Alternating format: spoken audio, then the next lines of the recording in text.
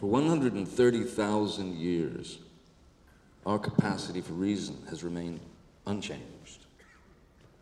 The combined intellect of the neuroscientists, engineers, mathematicians, and hackers in this auditorium pales in comparison to even the most basic AI. Once online, a sentient machine will quickly overcome the limits of biology.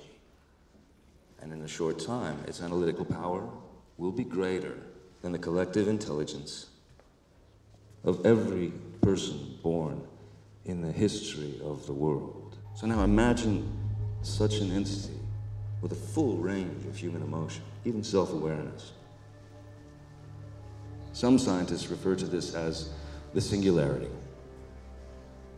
I call it transcendence.